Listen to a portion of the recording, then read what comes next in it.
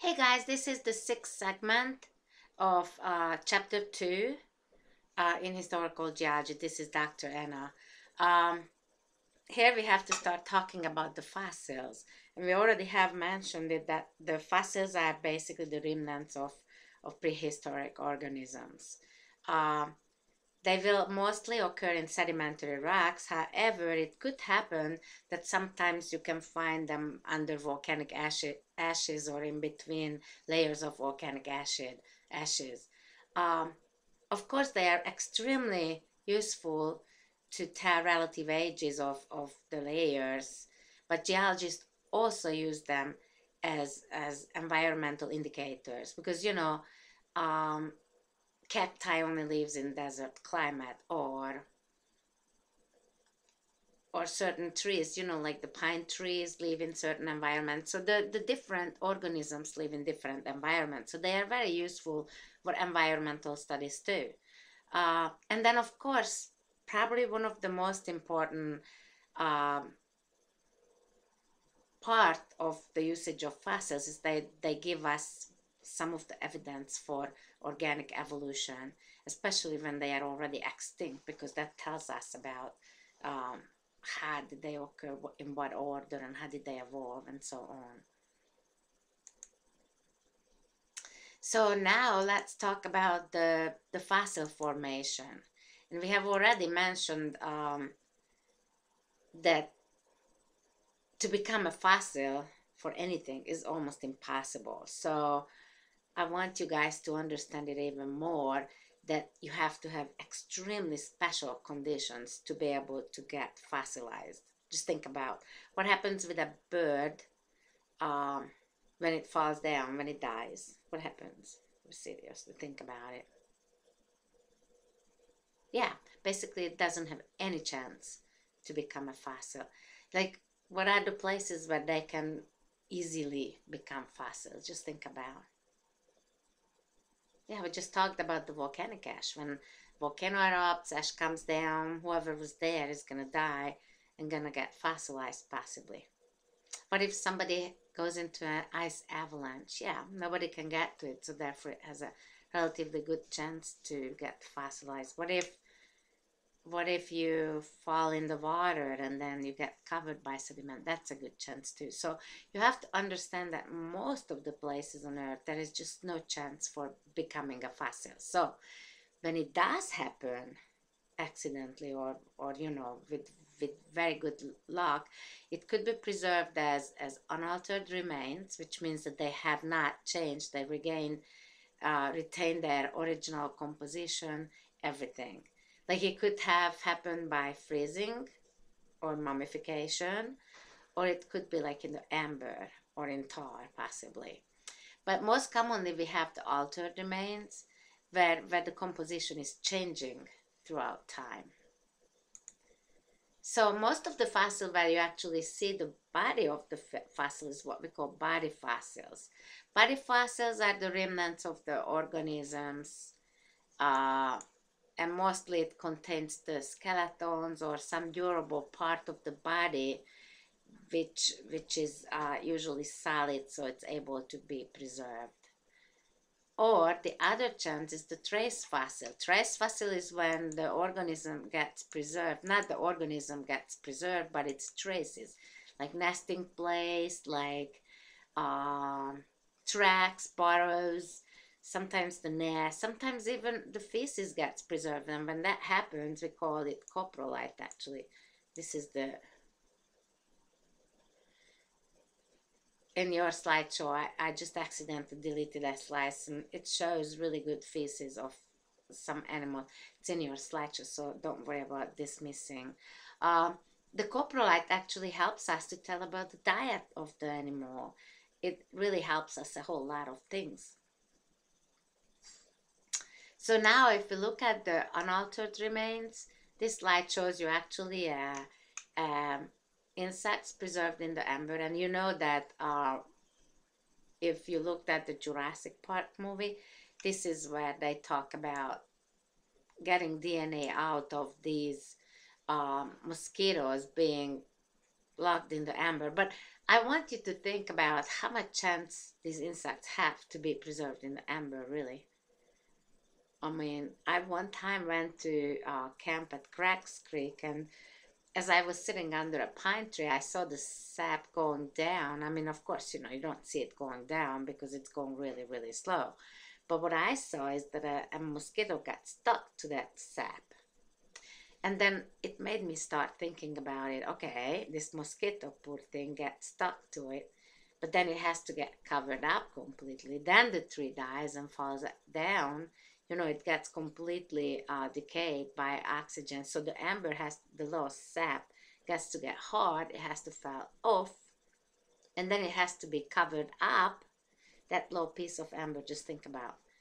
Then when it gets covered up a lot, then a geologist have to go and find it. I mean, so you know how hard it is to do all this. I mean, it's almost non-existent, even though we say it's such a cool thing that it's unaltered completely. But to become an unaltered fossil, and then for a geologist to find that, it's almost impossible.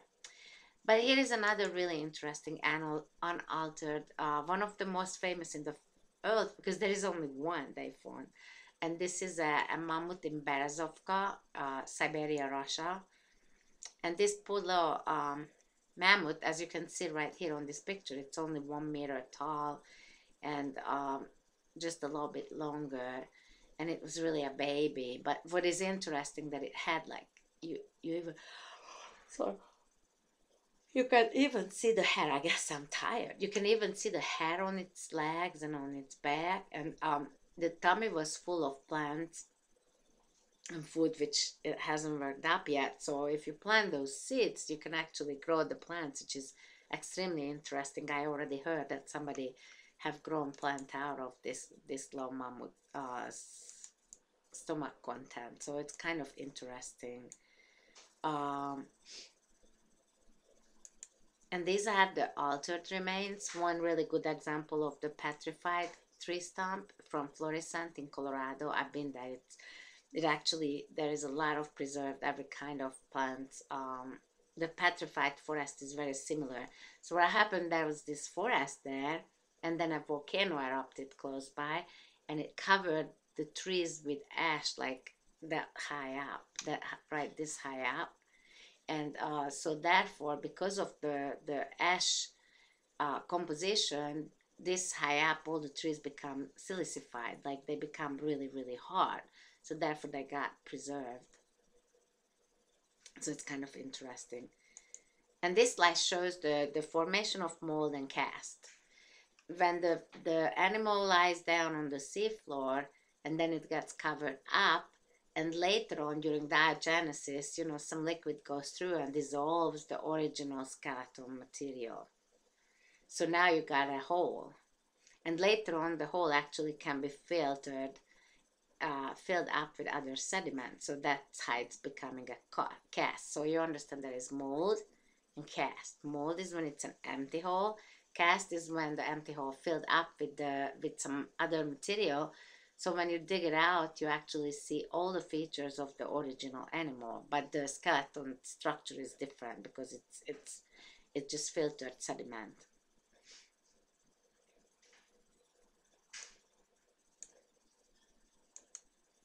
So this takes us to the fossil record. And the fossil record actually is when you look at all the fossils together representing different ages in the Earth history. That is what we call fossil record. Just like the rock record, we have fossil record. So this is the record of the previous life. All the fossils all together throughout the Earth history. If you think about it, remember I have told you that the rock record usually has a lot of time gap. We call them unconformities. But with the fossil record, it's the same. Very many times our fossil record has a lot of gaps in it. And actually it could be even more incomplete than the rock record because of the problems with all the fossilization we just talked about.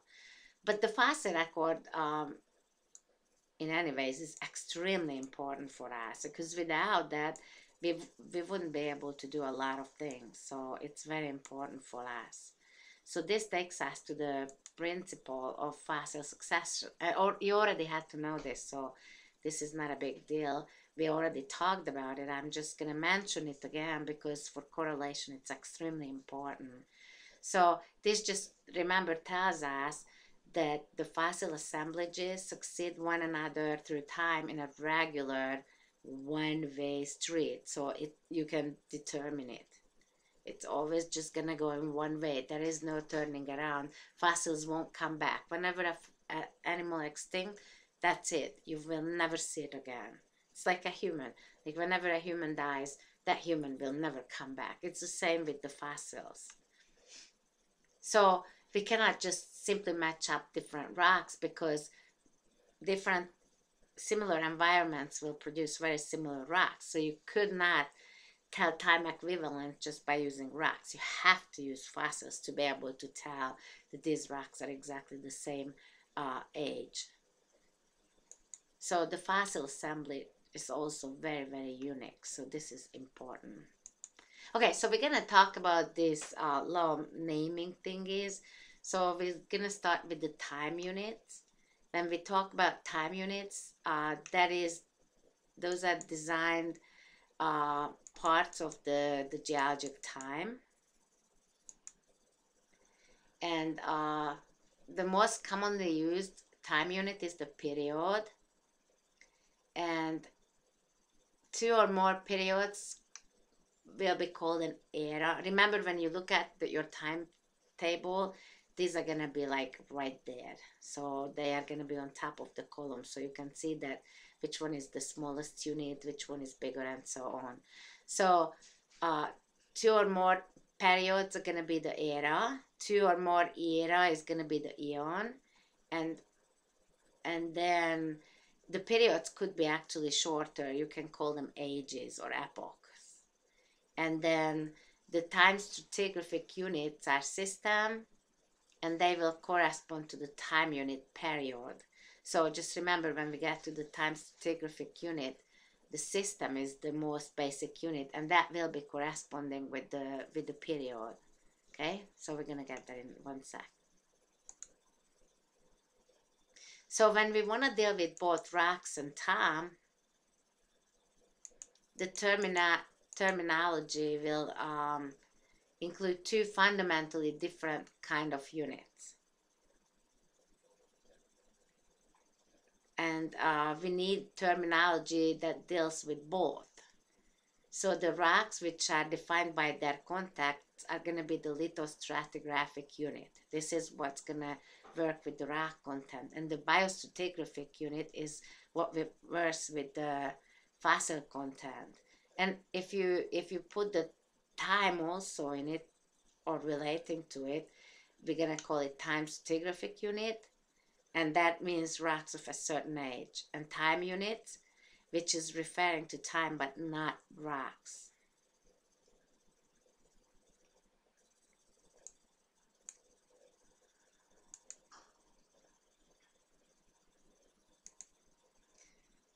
So let's see the lithostratigraphic units. These are hard words. Lithostratigraphic units. And these are based on the rock type, as we just said, and it doesn't matter what is the age of them. And the basic lithostratigraphic element is a formation. So you just have to remember the formation, and that is the basic lithostratigraphic unit. Lithostratigraphic unit. Lithostratigraphic, that's the word. Lithostratigraphic unit. And that is formation. Formation is a mappable rock unit which has districtive upper and lower boundary, and it may consist just one single rock type, such as the Rome shale. Remember, in physical geology we went to Fishburne Park and I told you that this is the Rome shale, and you didn't understand why Rome shale. Now you understand. This is a basic lithostratigraphic unit. It's mappable. It has a well-defined upper and lower boundary. So most of Roanoke has the so-called Rome shale formation. Or it could have variety of rock types. And such formation which has different rocks in it is for example, the Martinsburg Formation. When we go to Catawba, I will show you the Martinsburg Formation. That can have like limestone layer, mostly silt, some shale. So it's different kind of rocks. And the formations are the ones uh, which are the basis for making geology maps. When you look at the geology map in one of the coming labs, you will see that the basic map units basically is the formations. Very many times the formation can be subdivided into members and beds, and you will see on the geologic map that very many times this is the case. They will show you the members and the beds, and they could be collected into groups and supergroups too. I guess I'm gonna stop here, so I will have one more segment for this chapter. I'll see you